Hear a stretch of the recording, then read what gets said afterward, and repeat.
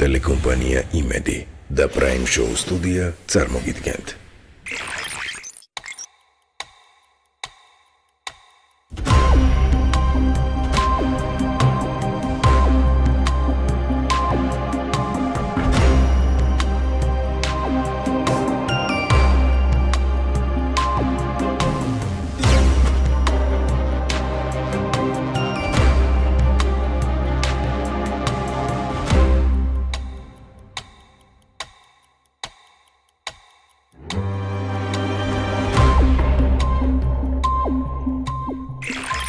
გადაცემის პარტნიორია რაიმონდ რეზიდენსი, საცხოვრებელი კომპლექსი ბაგურიაში, რემონტით, ავეჯით, ტექნიკით და ბუხრით.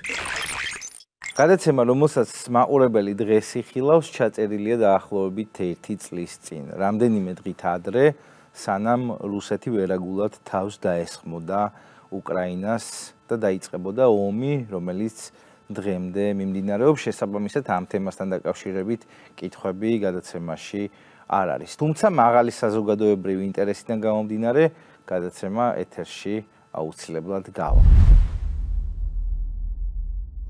სალამი ბატონ ლევან. სამშვიდობის, ნოე. როგორ ხართ?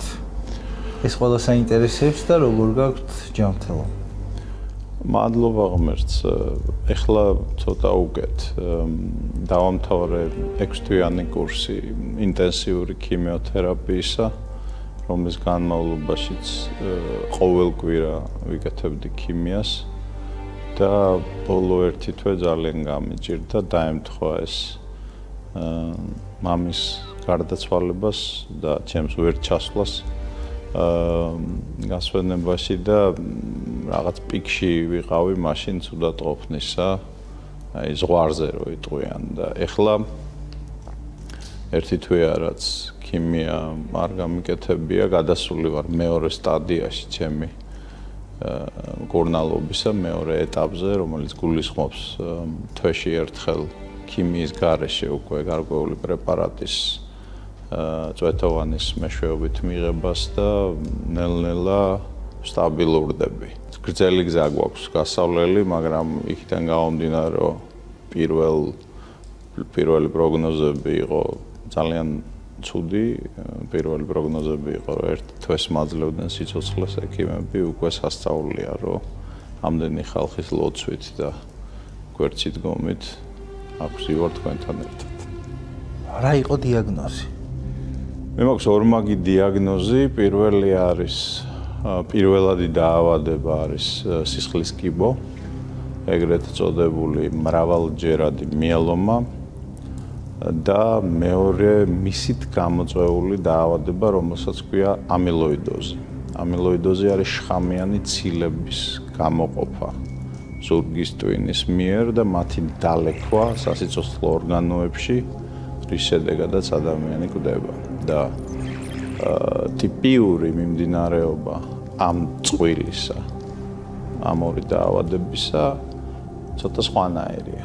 ჯერ ერთი უნდა ვთქვათ, რომ მრავალჯერადი მიელომის გამომწვევ მიზეზებში ცნობილია, რომ ერთ-ერთი ძირითადი გამომწვევი მიზეზი ამ სისხლის კიბოსი არის დასხივება, რადიაციული დასხივება ან მოწამვლა. და მაგრამ ტიპიურ აი ამ წყვილში, იმიტომ რომ ამილოიდოზი სხვადასხვანაირი არის, მიელომათი გამოწვეული ამილოიდოზი არის გენეტიკური, რომელიც მადლობა ღმერთს მე არ მჭირს. ძალიან შემეშინდა 8 შვილის მამას. მე მაქვს შეძენილი მიელომას მიერ გამოწვეული ამილოიდოზი და ეს უნდა მეკითხა, მიზეზი რა იყო? რისი? აი ამ დაავადების რამ გამოიწვია? ეგ უცნობია, სავსებით შესაძლებელია, რომ ამის მიზეზი იყოს რადიაციული დასხივება ან მოწამვლა. მამას მე ვერასდროს ვერ გავიგებ და ვერ დავამტკიცებ, მაგრამ მე მოგხსენებოდ მორაგბე ვიყავი, პროფესიონალი სპორტსმენი, მთელი ცხოვრება უაღრესად ჯანმრთელი ცხოვრებით ცხოვრობდი, არ სვავდი, არ ვეწეოდი და მთელი ცხოვრება ვარჯიშობდი და ეს დამეტაკა ზუსტად მაშინ, როცა გამოვაცხადე, რომ პოლიტიკაში შევდივარ.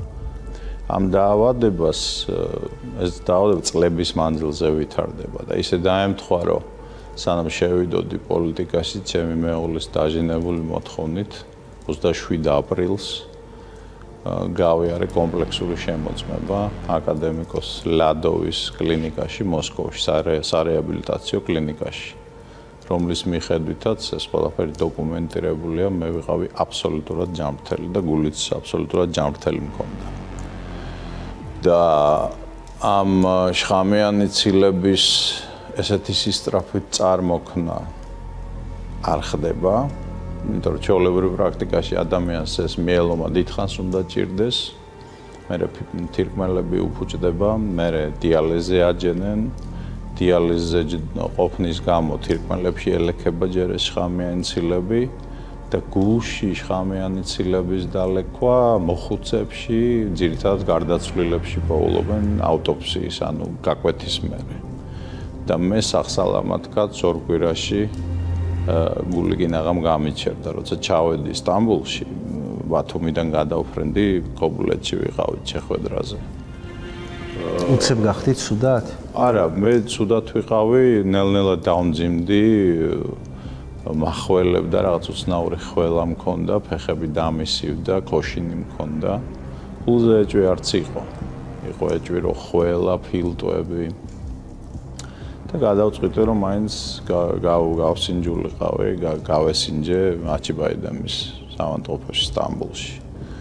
და როდესაც გადავფრინდი ზრდილობისთვის მეუღლემ ჩააწერია კარდიოლოგიც სიაში ექიმებისა, ვისაც უნდა მევენახე და ბოლო მომენტში ჩააწერინა და ისე მოხდა რომ გრაფიკში ადგილი არ იყო და პირველი ჩაწერეს უფრო ადრე და მითხრეს ცოტა ადრე ადექიო და მივედი ამ კაცთან, რომელიც იყო ავსტრიაში ნასწავლი თურქი კარდიოეკოსკოპისტი. და ალბათობა იმისა, რომ ვინმე შეამჩნევდა, რაც მან შეამჩნია, იყო საკმაოდ დაბალი, იმიტომ რომ დანარჩენ შემოწმებაში აჩიბაიდემის ვერაფერი ვერ მიპოვეს.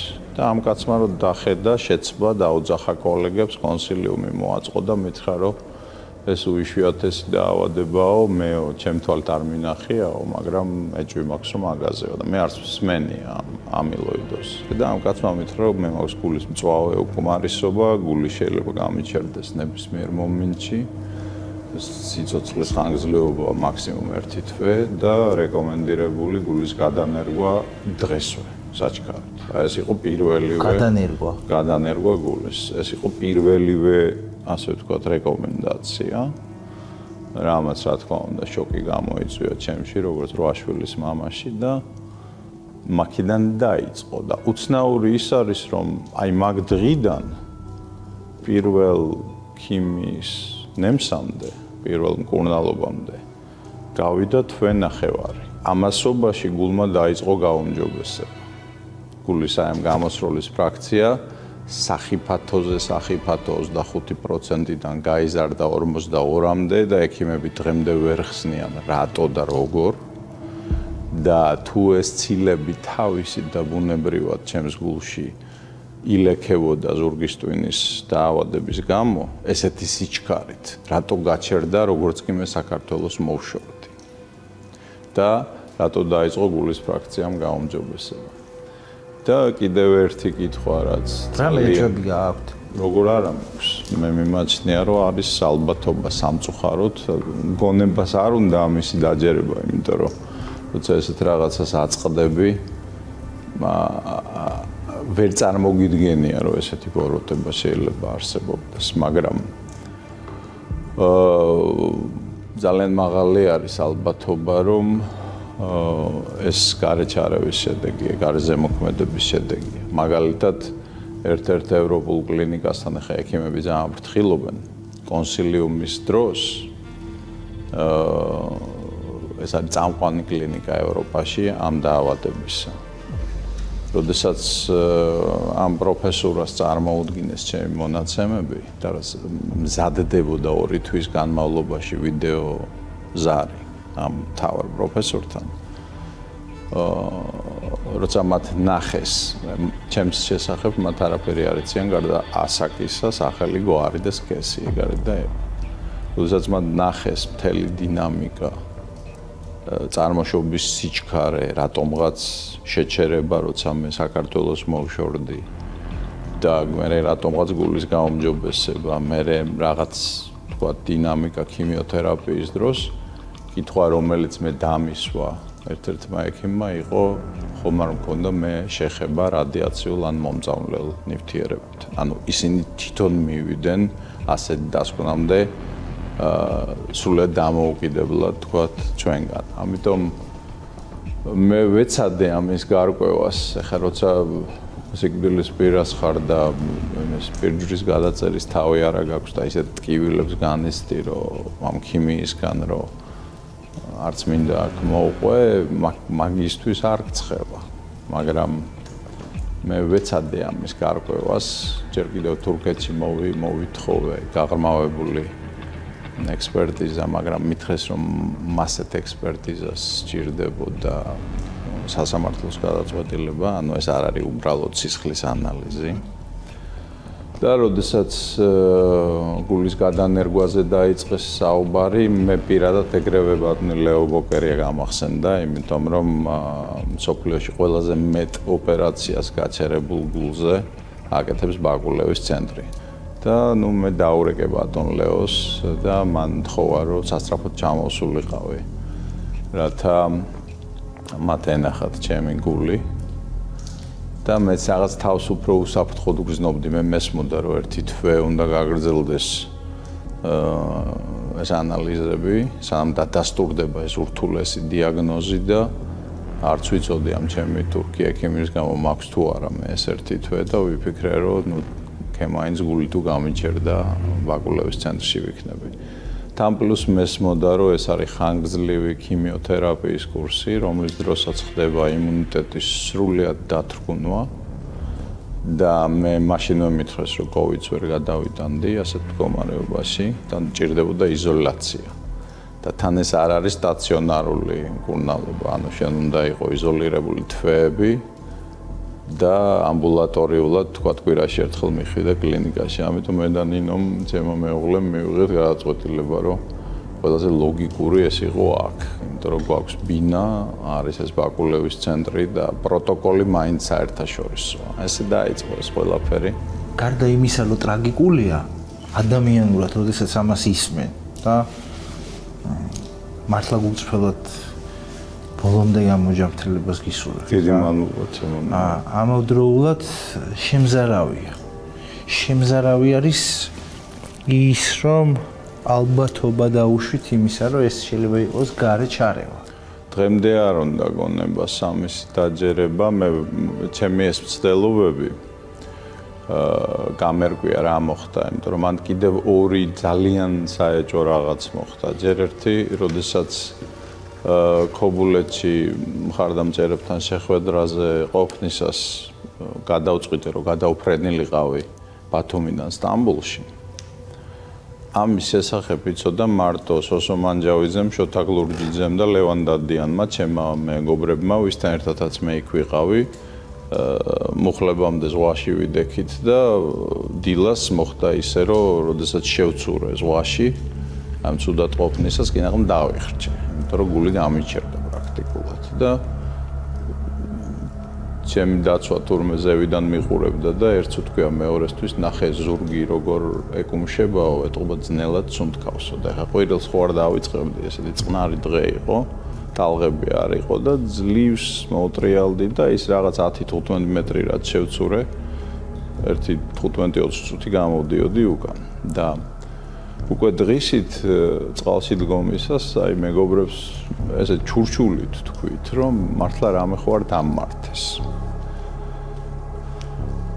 ორი უცნაური რამ ხდა, რასაც მინდა რომ მივაქციო თქვენი ყურადღება. ერთი იყო რომ ის მშრალი ხველა, რომელიც მე მახრჩობდა, ესვე მშრალი ხველა აეკიდათ ლევანს, სოსოს და შოთას. იქ ყოფნისას. და თან იქამდე მივედით, რომ ვერ ვლაპარაკობდით ერთმანეთში და ლევან შენ ხო არ გადმოგვდე და რომ დავიშალეთ მათ გაუვარათ ამ ყველა. და მეორე რაც იყო ძალზედ უცნაური, იმიტომ რომ ჩემს სტამბოლში გაფრენის შესახებ იცოდა მარტო ამ ადამიანებმა და ჩემმა მეუღლემ და ჩემმა დაცვამ.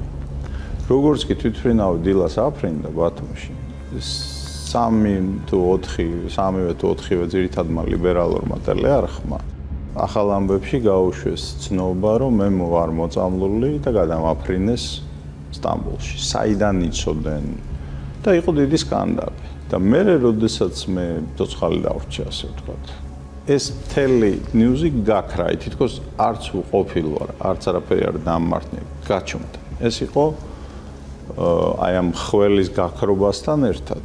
ესეც ძალიან უცნაური მოვლენა იყო დღემდე გაურკვეველი, მაგრამ საინტერესო საგამოძიებო თვალსაზრისით, იმიტომ რომ ნუ აშკარა მოწმეები ყავს, საიდან იცოდნენ რომ მე მოწამლული ვარ, მე მაგის ეჭვიც არ მქონდა, მე უბრალოდ ცუდად ვიყავი. და ამიტომ მე ძალიან ფრთხილად ვეკიდები ამას ყველაფერს, რათა ამ უსერიოზულ საქმეს, ასე ვთქვათ, არ მივაყენო რაღაცა ჭრდილი და არ გადავიყვანო რაღაც იაფფასიანი ინსინუაციების და სპეკულაციების ჭრილში. ვის შეიძლება დაჭირვებოდა? გლობალისტებს, იმ იდეოლოგებს, ვის წინააღმდეგაც მიმართულია მთელი ჩემი საზოგადოებრივი აზროვნება და მოქმედება. იმ ევროპულ კლინიკაში კონსულტაციისას, როცა წარმოიშვა შეკითხვა, ხო არა ვარ მე მოწამლული, როცა ჩვენ დავსვით კითხვა, რას გულისხმობთ, გაჟღერდა Agent Orange, რომელიც არის პესტიციდური მომწამლელი ნივთიერება, რომლის კვალიც პირველად იპოვეს ამერიკა-ვიეტნამის ომში 50 წლის წინ, მაგრამ ეს იყო 50 წლის წინ, სანამ კომპიუტერებს მოიგონებდნენ და სანამ ნანოტექნოლოგიებს. იქიდან რაც მე იმ მცირედიდან რაც მე შევძელი გამერკვია, ვიტყვი ასე, რომ ობიექტის, ანუ მსხვერპლის დამუშავება ხდება მოწამლა. იქიდან რაც მე ვიცი, არის ორი მეთოდი, ერთი არის იმ წყალში, რომელსაც ისვავს, ურევენ იზოტოპის შემცველ ნივთიერებას, ან ხდება ზედაპირის მოწამლა, რომელსაც ის ეხება, მაგალითად სასტუმროს სახელურის, სადაც ოთახში, სადაც ის შედის. და მერე უკვე აი ამ შხამ მიღებული ადამიანის დასხივება ხდება მიმართული აპარატურით, რომელიც შეიძლება ნებისმიერი ვიდეო კამერის ფორმას ატარებდეს პრესკონფერენციაზე. და ეს სხივი, როდესაც ურტყავს ამ ობიექტს, კლავს მას, იმიტომ რომ მას იმუნიტეტი აღარ აქვს, სხვებსაც ახველებს ამისაგან. ამითია საინტერესო ეს ქობულეთის ინციდენტი. მაგრამ რადგან მათ არ აქვთ ეს შხამი მიღებული, მათზე ესეთ ზემოქმედებას არ ახდენს და ამ თქვათ ობიექტში ის იწევს ამ დაჩქარებულ პროცესებს. ეს არის ის მცირედი და დილეტანტური, მე ვთქვათ მეტიც ვიცი, მაგრამ ვამბობ იმას, რისი ჩატევად შეიძლება ჩვენი გადაცემის ფორმატში. გუწფელად მინდა გითხრათ ერთი რაღაც. რომ და დარწმუნებული ვარ, ამაში არ ვარ გამონაკლისი. როდესაც თქვენ გააკეთეთ განცხადება პოლიტიკიდან, რაღაცა პაუზის შესახებ ჯანმრთელობის მდგომარეობასთან დაკავშირებით. სიმართლე რომ გითხრათ, სადღაც ვერსიის დონეზე უშვებდი, რომ თავის გულშემატკივრებს არ აწყენინა, რომ არ ანახა, მაგრამ ნუ რაღაცაზე გული აუცროვდა და ალბათ აღარ უნდა პოლიტიკაში ყოფნა და ნელ-ნელა გადის, გაირიდა და წავიდა ქვეყნიდან.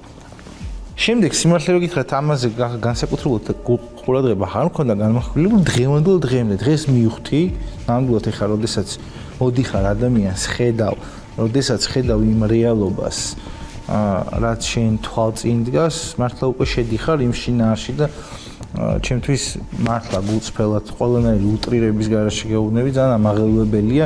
ის გზა, რაც გაიარეთ, არც ერთმა ადამიანმა არ უნდა გაიაროს, ეს მე ესე მგონია მით უმეტეს თქვენ სასახში. 8 შვილით, ოჯახით, გულშემატკივრებით. მე რა რომ შინაგანად თქვენს აქტიობებში შეიძლება ბევრ რაღაცაში არ გეთანხმებით და არ გეთანხმებოდით, მაგრამ ეს მეორე ხარისხოვანია. ეხლა ყველას ჩვენი შეხედულება გვაქვს ჩვენ ქვეყანაზე და ის გვაერთიანებს, რომ ყველას გვიყვარს, უბრალოდ ყველას სხვადასხვა ხედვები გვაქვს, შეიძლება. თუმცა არც ეს არის ეხლა მნიშვნელოვანი. მნიშვნელოვანია ის, რომ გადარჩით პირველ რიგში და გილოცავთ ამას. მართლაც ჯერჯერობით ესეა. ნუ ყოველ შემთხვევაში დინამიკა ესეთია და ეს მეორე ეტაპიც დარწმუნებული ვარ და გისურვებთ რომ მალე წარმატებით დასრულებული იყოს და აი ეს დღეები, ეს განცდები ქიმიოთერაპიას როდესაც გადიოდით, როდესაც აი ახალი იყო ეს ამბავი თქვენ რეალობაში და ყველაზე ახლოს იყავით სიკვდილთან შინაგანად. რას ფიქრობდით იმ დროს? მეომარი ფსიქიკის და მე მჯერა რომ ყველა ქართველი კაცი და мама სადღაც მეომარია და მე ჩემ თავსაც ესე აღვიქვა მეომარი ფსიქიკის და კაცისთვის თავისი ჭრილობების ან ტკივილების მოწინააღმდეგისთვის დანახვება არ არის წესი. ანუ თქვათ ლელობურჩიც მაგას მასწავლიდა ნათლიად ჩემი ბათუკევლიშვილი და ესე გავიზარდეთ ჩვენ, მაგრამ აი როდესაც დილის 4 საათზე 4-ზე დგახარ და შუბლის კუთხით ლოგინის კუთხეს ეყუდები, იმიტომ რომ გეჩვენება რომ აი მაგ მომენტში, მაგ პოზაში ცოტა უფრო ნაკლებად იტანჯებით კივილისგან. აი ეს აი მანდ არის სიახლოვე ხო სიკვდილთან. პრინციპში არაფერს არ ფიქრობ და მარტო უფლის სახელს იხსენებ. თუ თქვათ მორწმუნე ხარ, როგორც მე ვცდილობ ვიყო რა. და აი ეს სინათლე, ნუ გეში, რაღაც საოცარი შვება.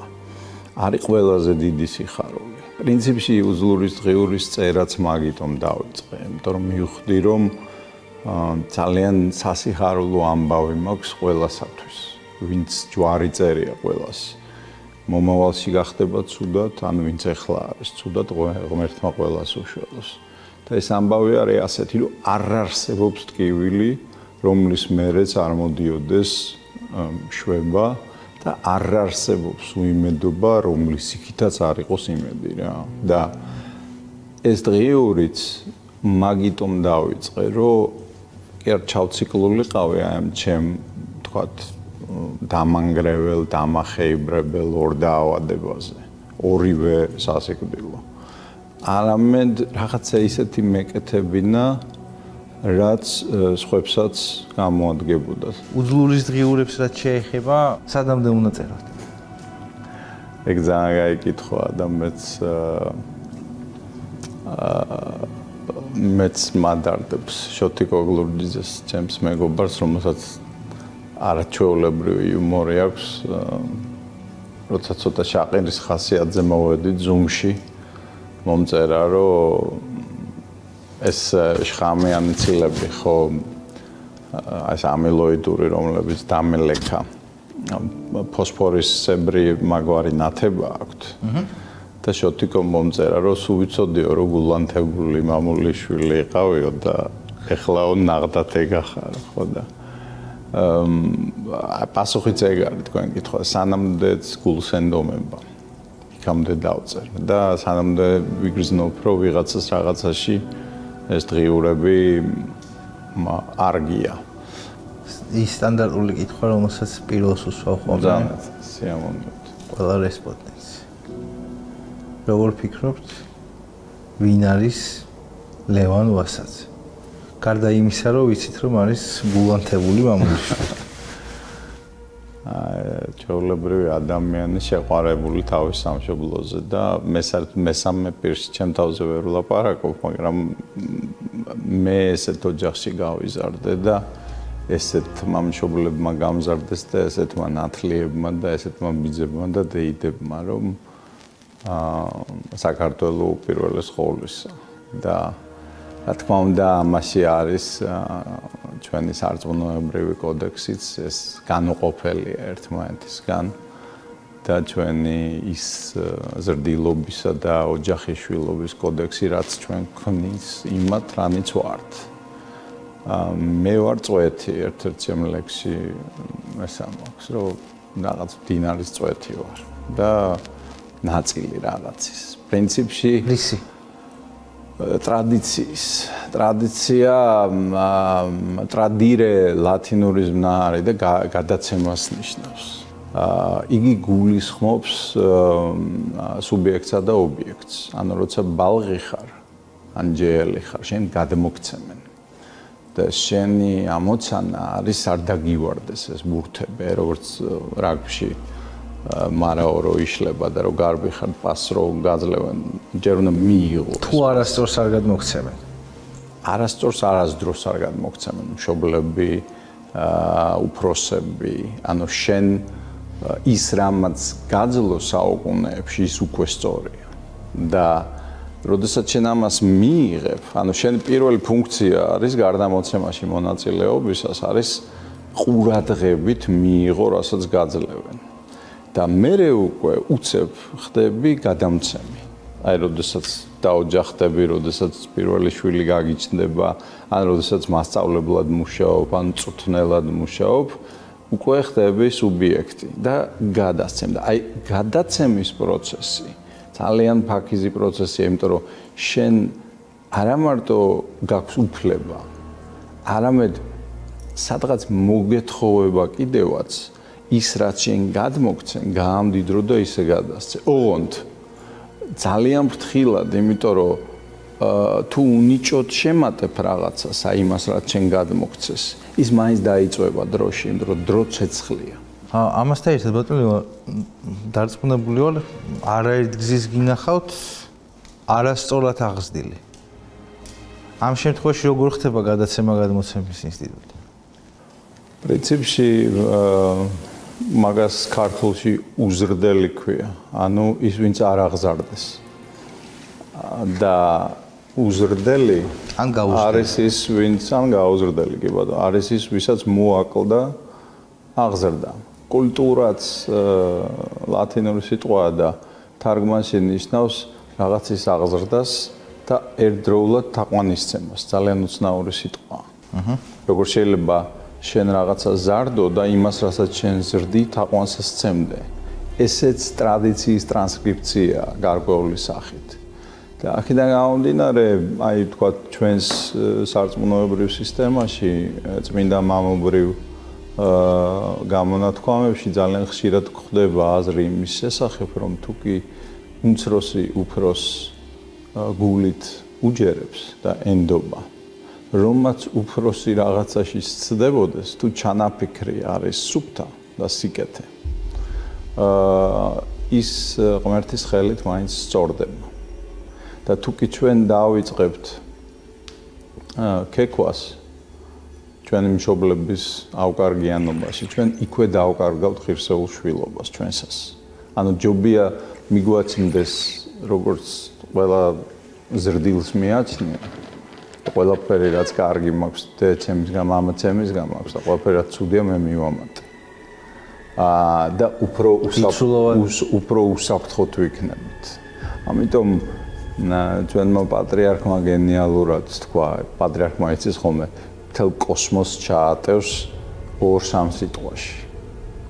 და ერთხელ თქვა ესეთი რაღაცა, ეს 3 სიტყვაში ჩაატია კოსმოსი.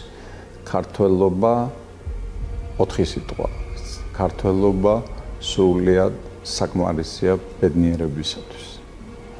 და თუ ჩვენ ამას ვემსახურებით, მაშინ მე ვიცი, მე ვინა ვარ, აი თქვენ კითხვას რო პასუხი გავცეთ.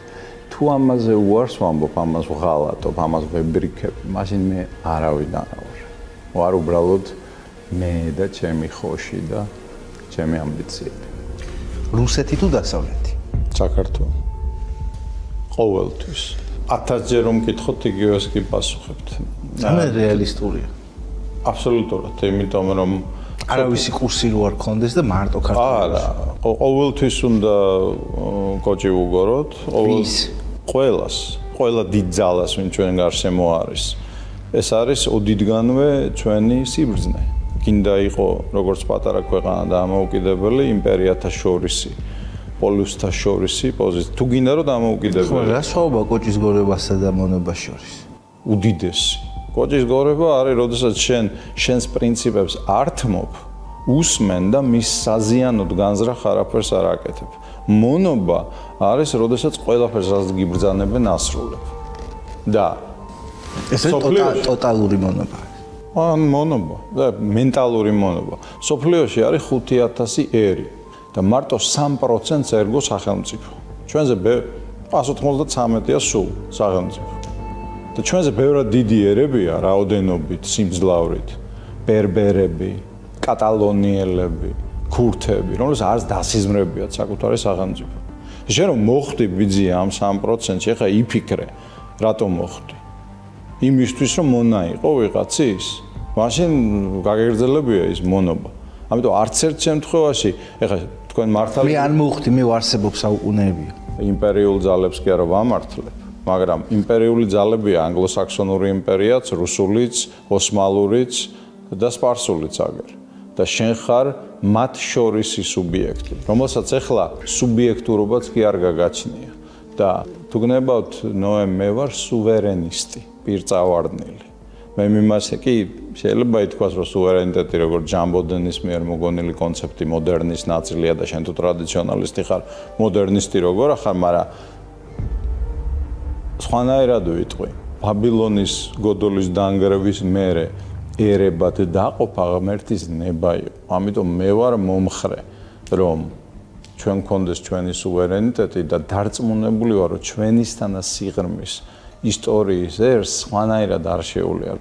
თქვენ ახსენეთ ყურადღებით გისმენდით თქვენი დაკვირვება ჩემს გულწრფელობაზე, ვთქვათ, რომას თქვენ მე არ მეთანხმებოდეთ და მე ამან ძალიან გამახარა, არა იმიტომ რომ რაღაც კომპლიმენტი მე სიამოვნო ჩემს მიმართ, არამედ ის ზუსტად დაემთხვა ჩემს მსოფლ აღქმას. ერთი წამით კითხეთ თქვენ თავს.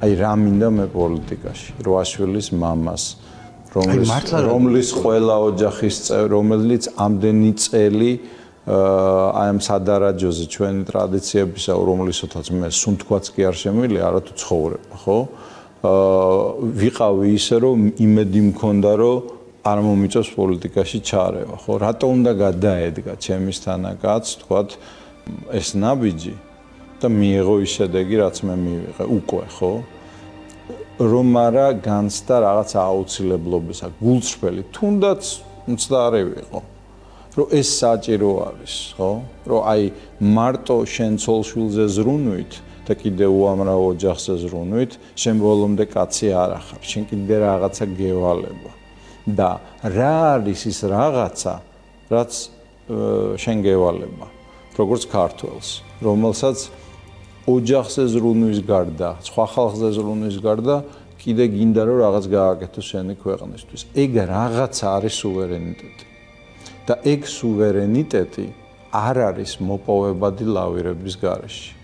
ერთპოლუსიანი სამყარო აღარ არსებობს და იქმნება ჩვენს თვალწინ მრავალპოლუსიანი სამყარო, ის რასაც გეოპოლიტიკაში მულტიპოლარულობა ქვია.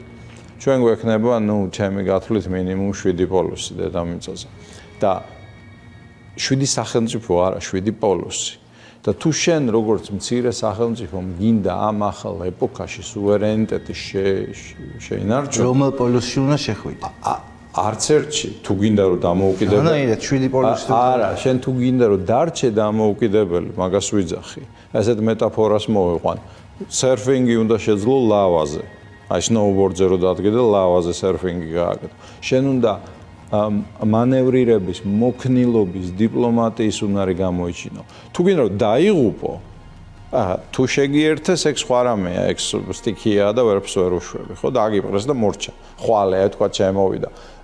რუსული არმია რა უნდა? მე არც მინდა რომ დაუშვათ. რეალობა, რომელშიც ჩვენ ცხოვრობთ, ხო? და როგორ მოიქცევი სხვათა შორის? მნიშვნელოვან წილად განსაზღვროს იმას, რა დაგემართება შენ. და აი ამას მინდა რომ გაუსვა ხაზი. თუ შენ გინდა გეოპოლიტიკურად, თუ შენ გინდა რომ ყველას, ამერიკელსაც, ევროპელსაც, თურქსაც, ირანელსაც, რუსსაც კოჭი უნდა გაუგო. არა, შემოსულ არმიას უნდა ებრძოლო, რითიც შეგიძლია, ყონ ჩახდელი შარულებით არა. მამაკაცური საწყისის წინ წამოწევით, საყოველთაო ჯარში გაწევით, მაგრამ მე სხვა რამეს ვიძახი. გეოპოლიტიკურ პარადიგმაში, რომელსაც ქვია 21 საუკუნე. მრავალპოლუსიანი სამყარო. საქართველოს ნაირ ქვეყანას სუვერენიტეტის შენარჩუნების ერთადერთი გზა აქვს. ეს არის პოლუსთა შორისი სტრატეგია. და თუ შენ გინდა რომ დაიღუპო, უნდა დადო ფსონი ერთ-ერთს. ნებისმიერზე. აი თქვა რომ ეს პოლუსია ყველაზე მოტრუკი, მე იმისკენ ვარ. ან იდეოლოგიურად ყველაზე უფრო მომწონს. თქვენი ფსონი სად იქნებოდა? ჩემი ფსონი არის აი ამ სტრატეგიაზე, პოლუსთა შორისზე. თუ შენ ფსონს დებ ერთ-ერთ პოლუსზე, ნებისმიერზე, შენ დაიღუპები, იმიტომ რომ პოლუსები ერთმანეთს გაულახავენ ცუმბუშებს. ის რაც მოგვივიდა ჩვენ 2008 წელს. შენ თუ გინდა რომ რატო? იმიტომ რომ პოლუსები ხშირად ერთმანეთთან პირდაპირ არ ომობენ. ისინი უჩაგრავენ ერთმანეთს ვასალებს. და ამიტომ აი ესეთი მკვეთრად გამოხატული ცუმბუშის ანუ ვასალის როლში ყოფნა ნებისმიერი პოლუსისა ხდის შენ სამიზნედ გალახვისა სხვა პოლუსების მხრიდან. ამიტომ გინდა ძმაო დაიბრუნო აფხაზეთი აუცილებლად უნდა ელაპარაკო რუსეთს. რა გამოვა ამ ლაპარაკიდან? ეგ კაცმა არ იცის, მაგრამ ის რო არაფერი არ გამოვა თუ შენ მათ არ ელაპარაკები, ეგ 100%. და ლაპარაკმა რა შედეგი გამოიღო? როდის გვილაპარაკია რომ არასოდეს. არასოდეს. რაც ჩვენ ჩემი სტუდენტობა მახსოვს ეს მოლაპარაკებების პროცესები, ეს სამხრიანი ფორმატები, სამხრივს ხილვალში შეხვედრები, მილიონი რაღაცა მახსოვს. სამხრივს მე არ გულისხმობ. როდესაც შენ პირდაპირ უნდა ელაპარაკო. პირდაპირ. შენ უნდა ელაპარაკო ოპონენტს პირდაპირ.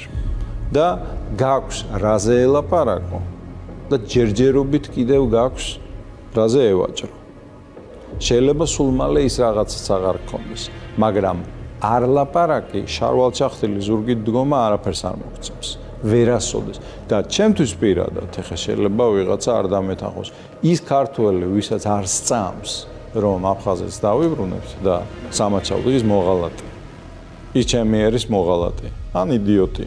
ან უბრალოდ ძალიან ღრმად შეცდომაში შეყო. ან ადამიანს ბოლო ნაწილში გეთახმებით. რა თქმა უნდა, უამრავი ხალხი ყავს ეგეთი, უკვე სამწუხაროდ. იმიტომ რომ რეალობას გვიქმნიან ასეც. სუვერენიტეტზე საუბრობდი და დამოუკიდებლობაზე რა და ეს ამ გადაცემის ერთ-ერთი ძირითადი კითხვა არის. თავისუფლება რაშია?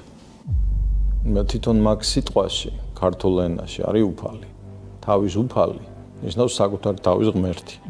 და ამიტომ ათეისტური ანტიღმერთული კონოტაციების დამკვიდრება ქართულ ენაში თავისუფლების ინტერპრეტაციისას თითქმის შეუძლებელია. რაინდი ვასაძე, რამდენად მნიშვნელოვანია ეს ტიტული თქვენთვის და ზოგადად რას გაძლევთ? ნუ ერთი ეს არის ჩემი მხრიდან სულად დაუმსახურებელი პატივი და წყალობა. მოდით ცოტა ფაქტოლოგიურად ვილაპარაკოთ, რომ უფრო აკადემიურები ვიყოთ. რაინდის ტიტულის მინიჭების ტრადიცია ან პრეროგატივა აქვს ყველა მონარქიულ დინასტიას. ევროპულსაც და აღმოსავლურსაც. და მათ შორის 500 წლის წინ გაყოფილ ორივე შტოს ბაგრატონთა სამეფოსი. ანუ კახურსაც და მუხრანულსაც.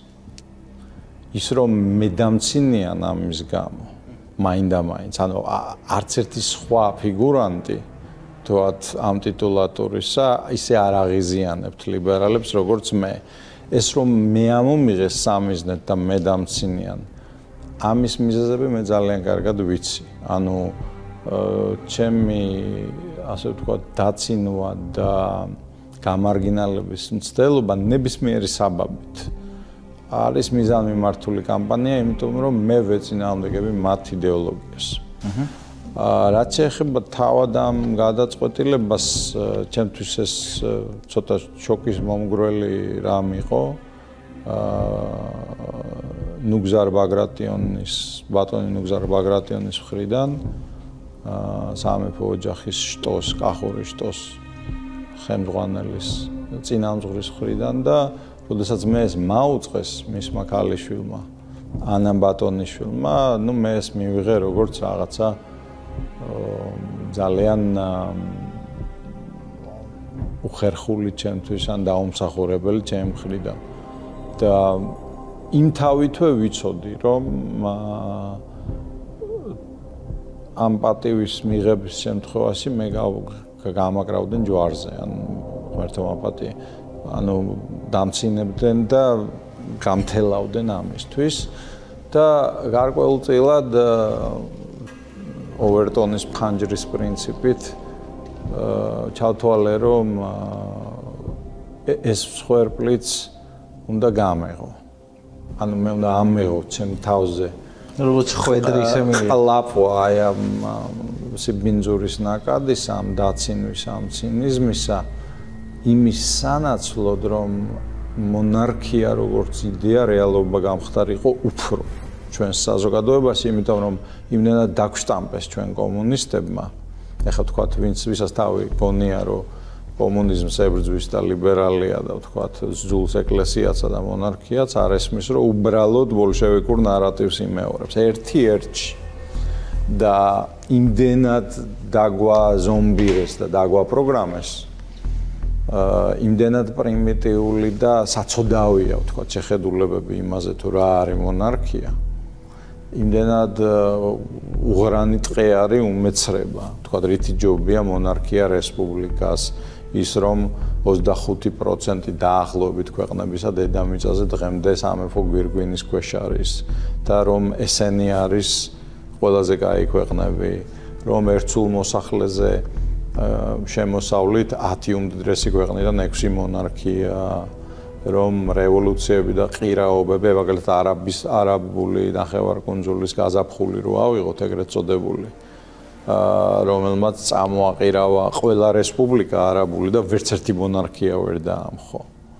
მაგალითად, რომ მეორე მსოფლიო ომში ფაშიზმის დამარცხების მადლობა ღმერთს მერე გერმანია გახლიჩეს, მაგრამ იაპონია მარტო იმიტომ ვერ გახლიჩეს, რომ მონარქია იყო. მაგალითად, ის რომ 1984 წელს ხუნტა სამხედრო გადატრიალება ესპანეთში მარტო იმიტომ ვერ შედგა, რომ ხუან კარლოსი გამოვიდა და უთხრა სალდათებს შეთრეულიყვნენ ბარაკებში.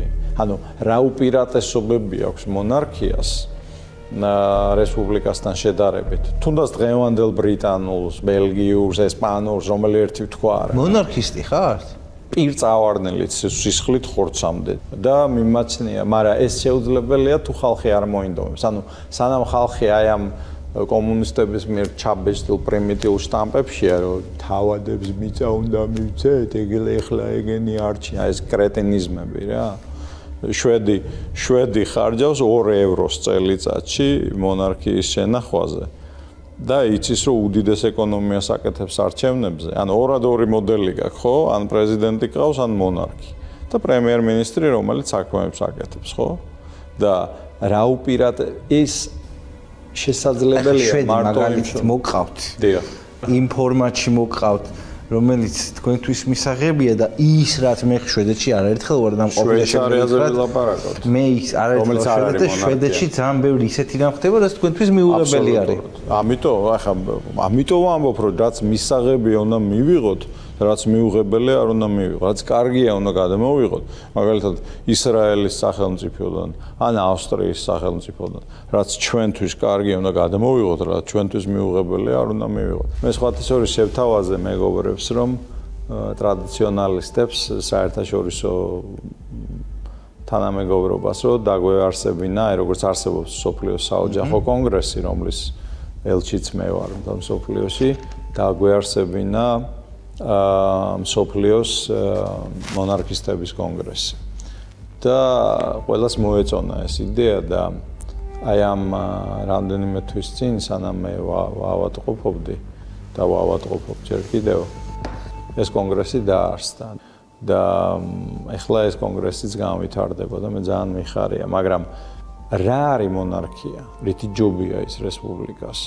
ეს აკადემიური დისკუსია, რომელიც უნდა გაიშალოს და თუ ხალხი ამას გაიგებს, მაშინ შეიძლება როდესმე მივიდეთ. ხალხს თუ არ ენდომება, ამის შანსი არ აქვს. რელიგია თქვენს ყოველდღიურობაში როდიდან გაჩნდა?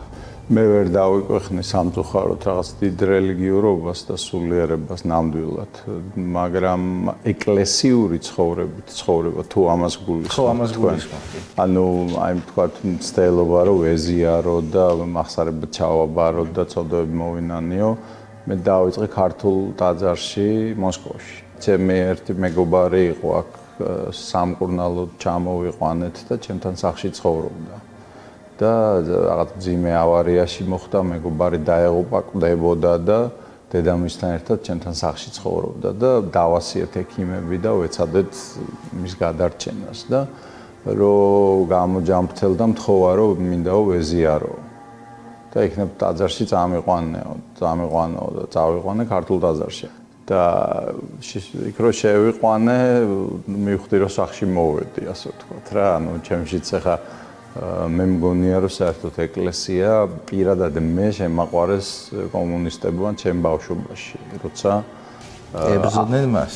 როცა აღდგომა ღამეს უშვებდნენ ლეძი კარატეს და იმ ფილმებს, რომლებიც ნახვაც ჩვენ ძალიან გვინდოდა.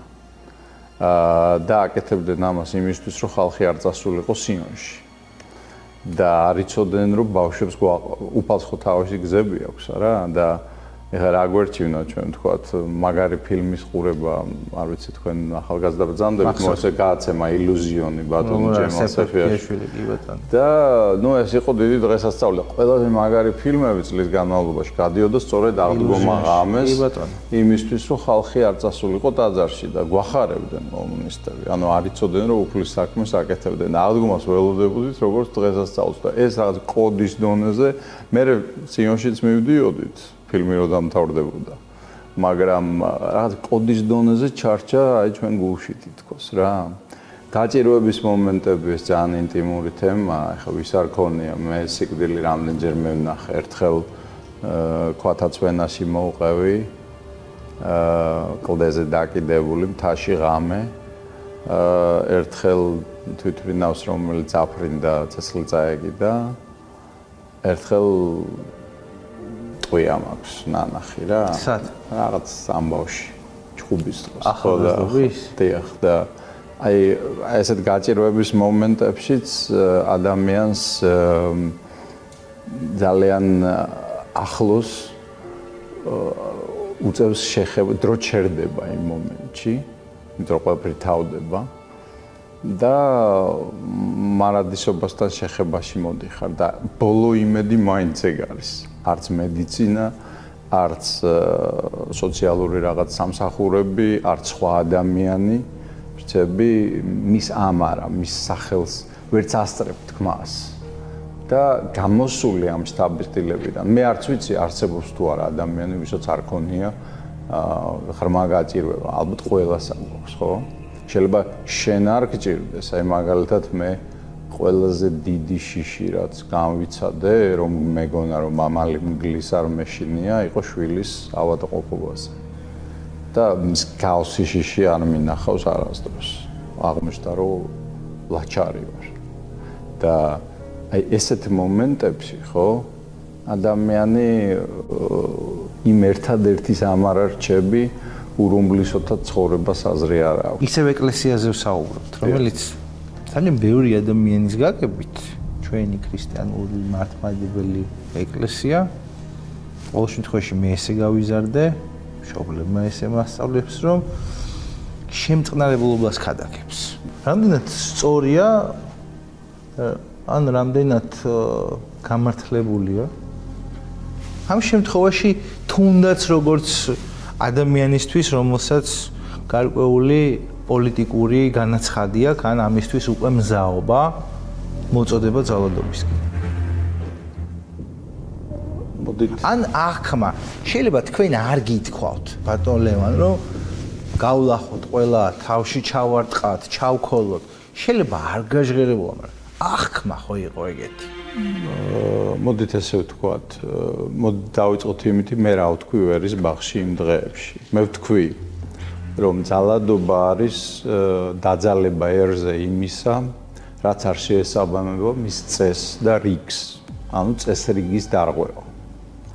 ამის დაფინანსება, ამის კრედიტების და NGO-ების მეშვეობით თავზე მოხვევა, დაშინება, ინტიმიდაცია და ისეთი რაღაცის ინტრუზია ერის სხეულში, რაც მისთვის არ არის ბუნებრივი. ეს არის ძალადობა. და წესის და რიგის დარღვევა. და თუ კი ეს არ აღიკვეთება სახელმწიფოს მხრიდან, მე ვთქვი, მაშინ მე ვშიშობ, რომ იქნება ქაოსი და აი ამ გარყვნილების პროპაგანდისტებს ხალხი გაგლიჯობს შუაზე. ამიტომ მე ვთქვი, მოდით გავაკეთოთ ათეულები, ასეულები და ათასეულები იმ მიზნით, რომ ეს ხალხი მოვაცილოთ მაგ ადგილს. თუმცა არაფორმალური რაზმების შექმნის მცდელობას გავდა. არაფორმალური კი პირდაპირ თქვი, რომ შევქნათ ათეულები, ასეულები, ღიათ ჟურნალისტების. ესეც ხო კანონის დარღვევა. რატო არის კანონის დარღვევა? მოდი მე და შევიკრიბოთ. ეს არის საზოგადოებრივი, ასე ვთქვათ, შემოქმედება. მხედრიონი იყო იგი. ჩვენ გვაქვს უფლება ჩვენი წესრიგის დაცვისა. მე ვთქვი, შევქნათ რაზმები, ჯგუფები და თუ ესეთი რაღაცა მოხდა, შეგიძლიათ გადაახვიოთ და ნახოთ. გეხოცებით ხელი არ დაარტყათ პროპაგანდისტებს, უბრალოდ მოკიდეთ ხელი და გაიყვანეთ ისინი იქიდან. როდესაც ჩვენ გვასწავლიან არა ძალადობას და გვეუბნებიან, რომ თქვენ ხო ქრისტიანები ხართ, კაცო და როგორ შეიძლება კაცო ძალადობა? მე მინდა გკითხოთ თქვენ. როდესაც მაცხოვარს მიუყვანეს აი ეს მაგალითი მოყავთ ხოლმე ხშირად სახარებიდან. მეძავი ქალი, რომელიც ძველი აღთმის წესის მიხედვით ქვებით იყო ჩასაქოლი და წარუყენეს როგორც ბრალი. რომ რა უნდა ვქნათო, უნდათ ასე ვთქვათ, ჩაეკოლათ. ეთქმევინებინათ, რომ ჩასაქოლია, რათა მისთვის იგივე ლოგიკა იყო, მისთვის დაებრალებინათ ძალადობა და გვახსოვს ხო მაცხოვარმა რაც გააკეთა იქ, არ გავიმეორებ ახლა. მე მაინტერესებს ესეთი რაღაცა. ეს ქალი იმ მომენტში რას აკეთებდა? ცისარტყელის დროში დადიოდა და თავის უფლებებს მოითხოვდა, თუ თავჩაქინდრული და დარწმუნებული ირცხვენდა თავის ცოდვას. და რომ მას გაეჩმახებინა იქ და ეძახა მე ისა ჩემი სასქესო ორგანო ჩემია, როგორც ჩვენი ფემინისტები ყვირიან თბილისის ქუჩებში. მაინტერესებს რა მოხდებოდა იქ. როგორც მეკერმეები გამოყარა ტაძრიდან მათრახით მაცხოვარმა, ისე ხო არ გამოაგდებდა იმ ქალს იქიდან. ამიტომ აი ეს ზედაპირული ფსევდოთეოლოგიური ცოდნა ქრისტიანობისა არა ძალადობას. თქვა შენთან სახლში შემოდიან და გინადგურებენ უბრალოდ ოჯახის წევრებს. შენ რა უნდა თქვა არა ძალადობას? შენ უნდა აიღო იარაღი და დაიწვა შენი ოჯახის წევრები განადგურებისგან. იგივე არის საკაც. გარყვნილების პროპაგანდა, ნარკოტიკების პროპაგანდა, აზარტული თამაშების პროპაგანდა არის ძალადობა ერის სხეულზე და ყველა ვინც მას იწყნარებს და ყველა ვინც მასთან ფოე თანაცხოვრობს არის მკერი ერის სხეულისა. რაღაც ნაწილში მიჩნდება პროტესტის გზნობა და იმ მომენტში უბრალოდ არ გაწყვეტინებთ იმის გამო რომ თვლი რომ აუცილებელია რესპონდენტმა დაამთავროს თავისი აზრი. ეგ იშვიათი თვისებაა ქართულ ჟურნალისტში გილოცავთ ამას. ძალადობა დაუშვებელია ნებისმიერ მოცემულობაში თუ ეს არ ეხება თუნდაც ისეთ საკითხებს როგორიცაა რა თქმა უნდა სახში თუ გივარდებიან და მტერი თუ მოდის რა თქმა უნდა ავტომატი უნდა აიღო და თავი დაიცვა და დაიცვა შენი ქვეყანა დაიცვა შენი ოჯახი ხო მაგრამ სხვა ფორმებისთვის არსებობს გაცილებით უფრო დამაჯერებელი გზები. იმიტომ რომ ძალადობა წარმოშობს ძალადობას. ამაშიც დამეთანხმებით ალბათ და ყოველთვის კარგად გადმოცემულს გაცილებით უფრო მეტი ეფექტი აქვს. ვიდრე მე კომპლიცირებას. მე ვეთანხმები ყველა სწორ ძალის გამოყენებას. თუ გინდა რომ არმია ყავდეს, თუ გინდა რომ ოფიცერი იყო, თუ გინდა რომ კაცი იყო, თუ გინდა რომ რაგბი ითამაშო. ლელობურთის ყველგან არის ძალადობა. ამიტომ რაგბი თუნდაც რომელიც ასეთ დიდი კომაგი ხალხებია თამაშობდი, არ არის ძალადობრივი სპორტი, ძალისმიერი სპორტი. ოჯახზე მინდა რომ ვილაპარაკოთ. ჩემშობლი, მაგას რა ჯობია. პატარა ლევან ვასაძე როგორი იყო? ის რა მე საერთოდ რაღაც უცნაური ადამიანი ვარ, შეიძლება აი ესეთ მაგალითს მოგიყვანთ. მე ლექსებით ლაპარაკი დავიწყე და წერა-კითხვა არ ვიცოდი. და ჩემბებია, რომელიც ამჟამად 101 წლის არის და ღმერთმა დიდხანს მიცოცხლოს. ჩემბებია იწერდა ამ ლექსებს. ჩემ პირველი ლექსები შემორჩენილი გვაქვს აი მე 3 წლის ასაკში. ერთხელ სირიაში სადაც ჩვენ ცხოვრობდით, სადაც მამა ჩემი მუშაობდა გეოლოგიური კონტრაქტით, მოვდიოდით და თქვათ მე მთვარეს ველაპარაკებოდი და დედა ჩემი იწერდა ამ ლექსს. და ამიტომ ვერ ვიტყვი რომ რაღაც ტიპიური ასე ვთქვათ პერსონაჟი ვარ მაგ თვალსაზრისით სამეთყველო ენის მხრივაც. მე ზღაპარში გავიზარდე და სიყვარულით სავსე ოჯახში და ამათ ჩემთვის იყო მაგალითი კაცობის და ჭირთათმენის და ვაჟკაცობის, იმიტომ რომ მთელი ჩვენი ცხოვრება უმძიმეს დაავადებას ითმენდა და ერთხელ არ მინახია რომ ეწუწუნოს ან კაცური ჭირთამთმენელი ადამიანის სახე დაეკარგოს და დედაჩემი საოცარი პიროვნება, რომელიც მთელი ცხოვრება ზრუნავდა და გადაყოლილი იყო მამაჩემზე, ჩემი და ანგელოზია ნამდვილი, რომელიც ჩემი ფარველია. 9 აპრილის მერე როცა რეანიმაციაში ვიწექი და ფსიქოზი მჭირდა გაზეთ მოწამვლის და აჩეხილობის გამო მარტო ჩემ დას უგუობდი. ამიტომ ღმერთმა ისევე როგორც ალბათ უმეტესობას ჩვენი მაყურებლებისა მარგუნა სიყვარულით სავსე საოცარ გარემოში გაზრდა. მეუღლე უდიდესი საჩუქარი ჩემს ცხოვრებაში, ერთ-ერთი ქალი, რომელიც როდის მე მყარებია და დაუმსახურებელი სრულიად ჩემი მხრიდან საჩუქარი, რომელიც ბავშვობიდან რაღაცნაირად ერთად მოვდიოდით, კიკეთში ერთად ვისვენებდით და არასდროს ეჭვიც არ შეგვარვია, რომ ერთმანეთისთვის ვიყავით გაჩენილები, შვილები. კიდე ცალკე კოსმოსია, იმიტომ რომ თითეული მათგანი ცალკე სამყაროა და ეს ხა მარტო მრავალშვილიანმა მშობლებმა ვიცით, მაგრამ ჭეშმარიტებაა, რომ რაც მეტი შვილი ყავს, მით უფრო ადვილია. მით უფრო ადვილია მათი აღზრდა, იმიტომ რომ ისინი ერთმანეთს ზრდიან. და ეს ბედნიერება ოჯახური სითბოს წარმოშობისა ენით აუწერელი რამე არის, რომელსაც ვერანაირი სიამოვნება ამ ქვეყანაზე ვერ შეედრება. 8 შვილიდან რამდენი ცხოვრობს იმ იდეოლოგიით, რითიც საზოგადოებაში თქვენ გახდით ესეთი მნიშვნელოვანი ფიგურა. არასდროს არ მიძებნია მნიშვნელობა, ჩვენ ერთნი ვართ. ანუ ოჯახი. მე უბრალოდ ახასიათებით მინდოდა მეთქვა. ოჯახი ერთია. ანუ აბსოლუტური ერთობა გვაქვს. იზიარებენ ყველაფერს მარტივად რო გითხო. ესეთ რა, ყველა ადამიანი უნიკალური არის, მაგრამ ზნეწესი, კოდექსი, რომელშიც მე გავიზარდე, მასში გავზარდე მე ჩემი შვილები და მასში ვზრდით უამრავ მეგობართან ერთად ჩვენი სკოლის ახსაზრდელებს. მე მარტო 8 შვილი არ ამყავს, მე ნებისმიერ დროის კიკეთში სკოლა გაქვს. მოცემულ პერიოდში მინიმუმ კიდე 200 შვილი მყავს გასაზრდელი ჩვენ სკოლაში, კიკეთში, რომელიც მენატრება არ ვიცი როგორ ჩემ შვილებთან ერთად და კიდევ 400-მდე ბიჭი ყავს რაგბის კლუბში, ხო?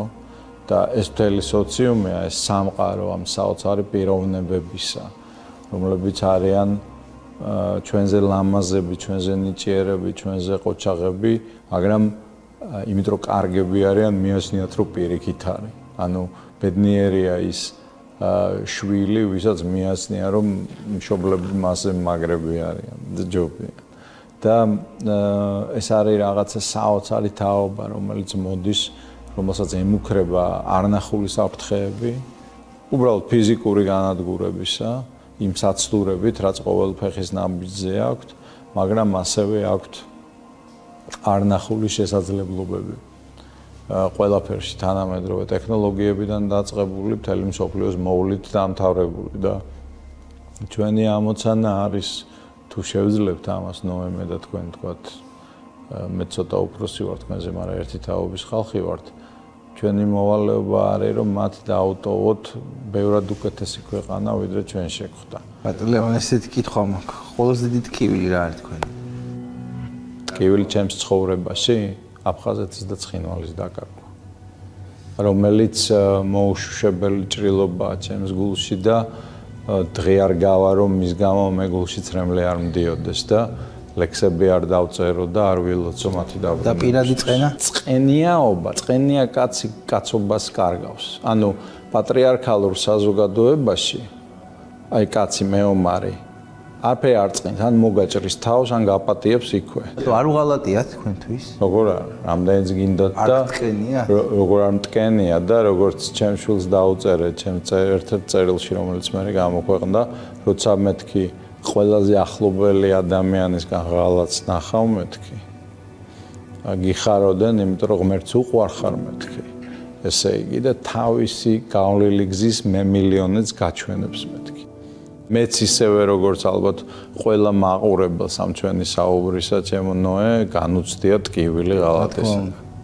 მაგრამ ეს ნიშნავს რომ ალბათ თვითონაც ყოფილა მტკენელი, ან თვითონაც ყოფილა მოღალატე და ვინც ამას ვერ ხედავს, მაშინ ის ძმის თვალში ხედავს დირეს და თავის თვალში ვერ ხედავს ვერაფერს რა. ბედნიერება მითხრა ნუმეძე, თქვენ ლექსია. დიახ. ბედნიერება რაშია? არძებნაში. ქართული ხასიათისა და ქართული ლოგოსის ძირითად პოეტურ და ფილოსოფიურ თვისებად მე განსაზღვრავ არმაძებარობას. ბედნიერების არმაძებარობას, ხო?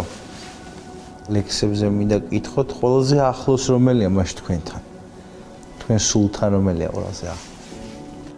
მე მაპატიეთ, აი ვიცი რომ შეიძლება უხერხულად გამოდის, მაგრამ ერთ-ერთ ლექს ქვია სისხლის ლექსები და შეიძლება ყველა ლექსზე ითქვას ეს, აი რომ წერ ხოლმე თითქოს სისხლი გამდის. როდესაც ლექსი მოდის პოეტთან, მას აღარაფერი აღარ შეუძლია. ანუ ის შეიძლება მოგადგეს თვითფრინავში ან საქმიან შეხვედრაზე და აი განცდა სტიქიური ატანისა არის ერთდროულად ყველაზე მძაფრი და მტკივნეული და იმავდროულად ყველაზე ტკბილი და მსუბუქი. შეიძლება ცოტა ფატალისტურად ჟღერს, მაგრამ მეჩვენება რომ ყველა პოეტი იბადება განსაზღვრული რაოდენობით ლექსებისა, რომლებიც მას მისჯილი აქვს და ვერსად მათ ვერ წააუვა. ეს ცოტა თამამი განცხადებაა, იმიტომ რომ ის ურტყავს თავისუფალი ნების არსებობის ფილოსოფიურ კონცეფტს, რასაც მე არავითარ შემთხვევაში არ დავთმობ, მაგრამ მე ეს განცდა მაქვს რა, რომ ყველა ლექსი რაც მithქვამს მოსჯილი მქონდა იმ ასაკში, იმ მომენტში და არც ერთი საათით ადრე და არც ერთი საათით გვიან. და ბოლოს, ბატონ ლევან, თუ დავუშვებთ ცუდ ვერსიას, რომელზედაც თქვენც ასევე ფიქრობთ, რომ მოგწამლეს.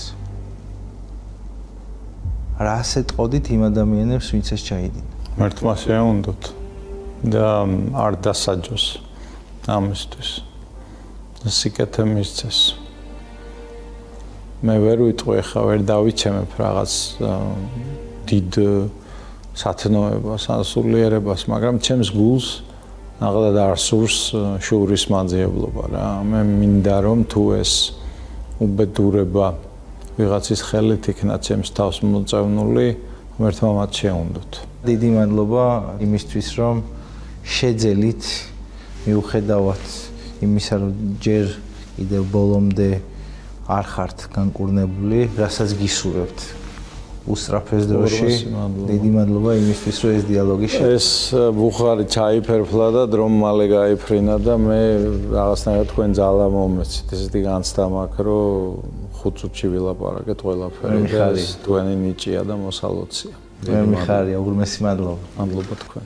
გადაცემის პარტნიორია რაიმონდ რეზიდენსი, საცხოვრებელი კომპლექსი ბაგურიაში. რემონტით, ავეჯით, ტექნიკით და ბუხრით.